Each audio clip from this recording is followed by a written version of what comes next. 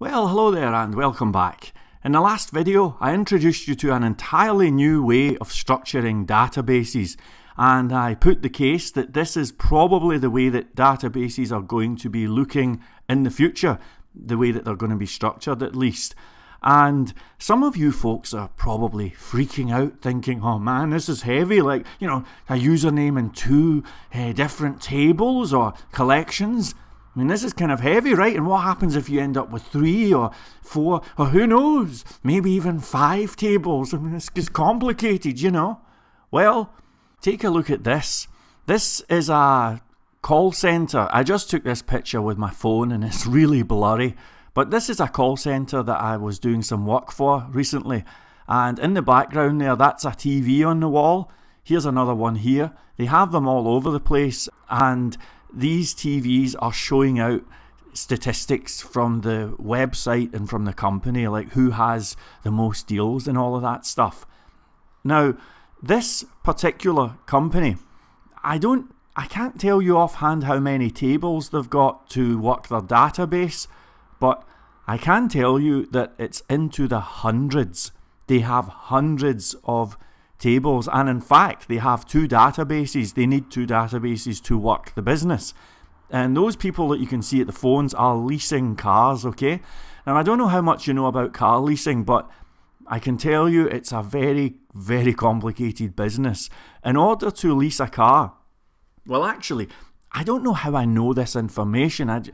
I'm an encyclopedia of useless information, right? But I looked into this.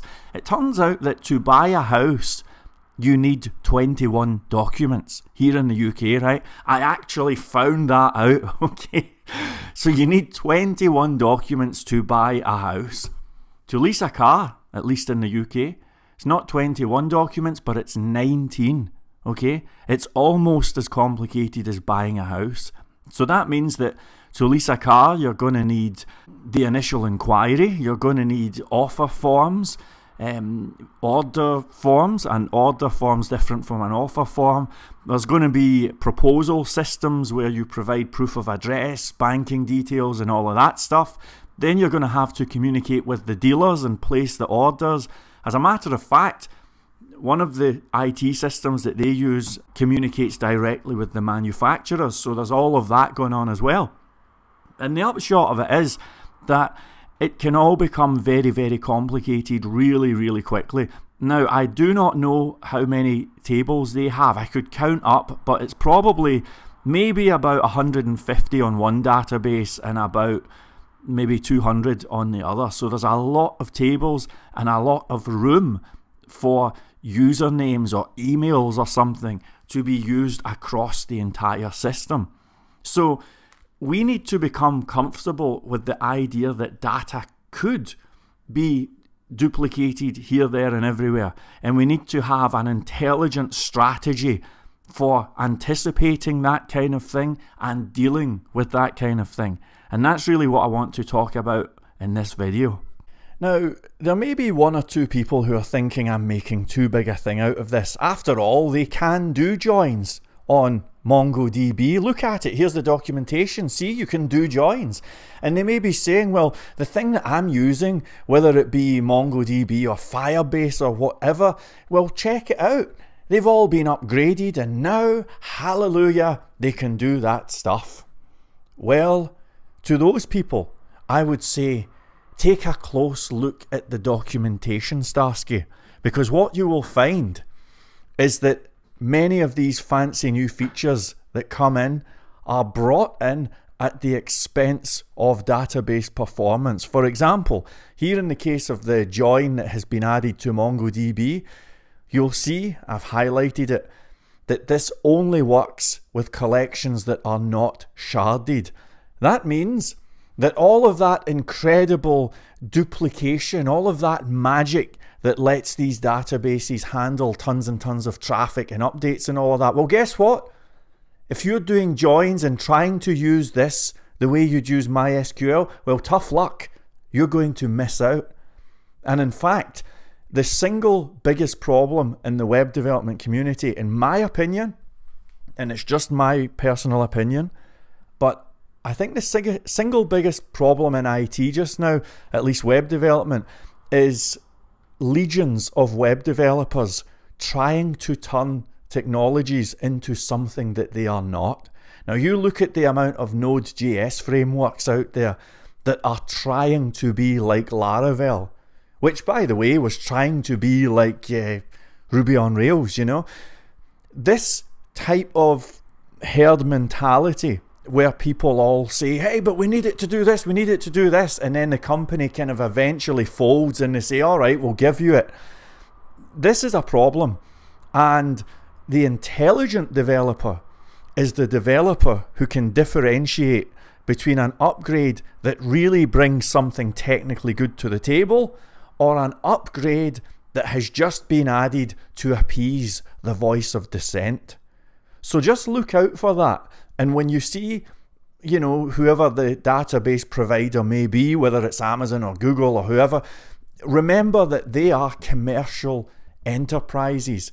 Their primary goal is to try and get people bringing in cash to help the shareholders. So sometimes you may see them adding joins and all sorts of stuff, but it changes nothing. Hear the words of DC. This is the information that you need to hear. Alright, so now I'm going to give you 3 very simple principles for building a future-proof database, and here they are. First one, we want a single endpoint for updates, okay? So think about how Google works. If you're changing your name on Google, this is the page you get. Have a look at that. Notice there are no drop downs for change your date of birth and country or anything. Isolation is the key, okay? So we don't want people to change usernames everywhere. We're looking for a single endpoint where that happens. We want it to be isolated, out on its own, and that is the vibe. One endpoint where those updates can get carried out, okay? And make the form simple. Don't be like those idiots that build forms with tons and tons of fields and an image uploader and everything all on the same form. That's how amateurs work, and you are not an amateur. Next, all synchronization to be carried out at the same place. So if you need to update a comments table or a proposal table or a address table and this table and that table and everything, it must all be carried out at the same place. We're going to need to build something that can take care of all of that, and we can look at it and very easily manage it. We don't want to be doing changes here, there and everywhere.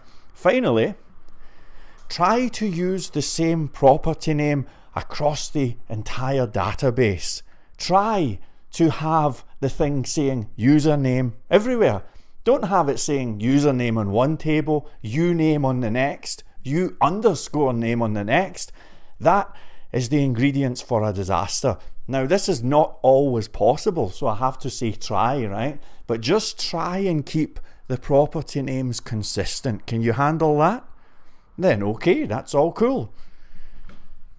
So since we're approaching the finish line, I think the finish line is in sight, and since you are on the verge of becoming a database guru, an API genius, then let's finish this video with a little bit of madness. Let's go into common models member.json and very fearlessly, in a very cavalier fashion, I want you to go in and add in a username. Yes, indeed, that's the kind of thing that we can do, and we can be comfortable with that because we have our 3 principles and everything's going to be fine. Hey, I just noticed a thing that said notification. You feeling crazy? I know I am. Okay, let's do it. Let's add one in there as well. Who cares? Let's do it, you know. Let's just go wild. We can have this anywhere and everywhere. It's all fine. So I've added username to both of those things, right? Do you know something? I've just noticed order.json sitting quietly in the shadows, hoping that nobody's going to point it out. Well, I am feeling crazy. Let's do it. Come on, we'll add it here as well, right? Let's add username on to order.json as well. I know it's crazy. Hey, listen, I agree. It makes no sense at all and we'll probably never even use this. But who cares? Just go crazy and be cool, because there's an important thing that I want to show you in the very next video.